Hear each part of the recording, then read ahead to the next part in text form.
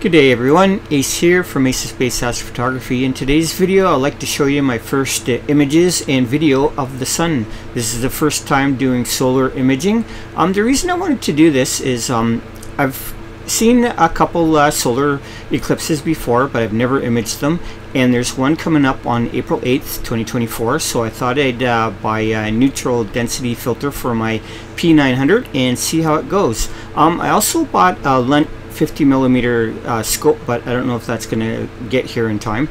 But anyways, I bought the filter for the P900, and I'll show you the equipment, and I'll show you what the images in the video I got. Alright, so thanks everyone, and don't forget to subscribe. Thank you. So here's my Nikon Coolpix P900.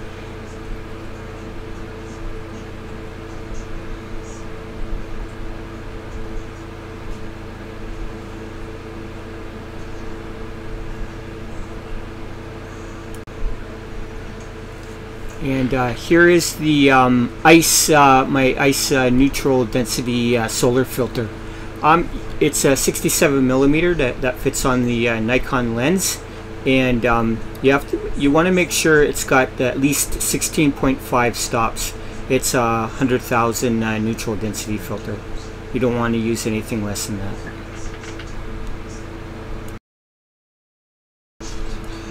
And here's my Manfrotto tripod, and I'm going to use that with my SkyGuider Pro.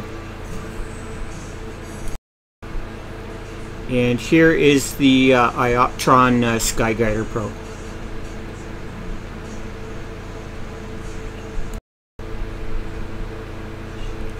Alright, so here is one image from the camera with no processing. And here's the image after processing in Photoshop.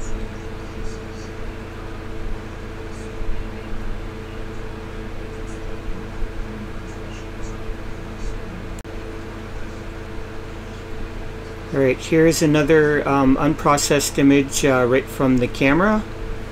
And you can see the sunspots there.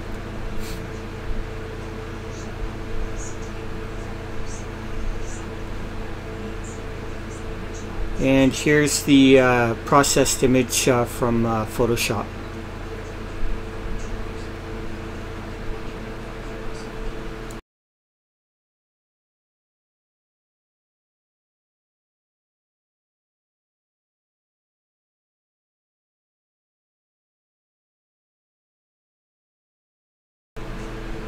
And here's a raw video right out of the camera, no processing done to it. It's a white light filter, so you don't see, it's more of a whitish sun. It's not orange. I'll have to enhance the colors in my video editing software.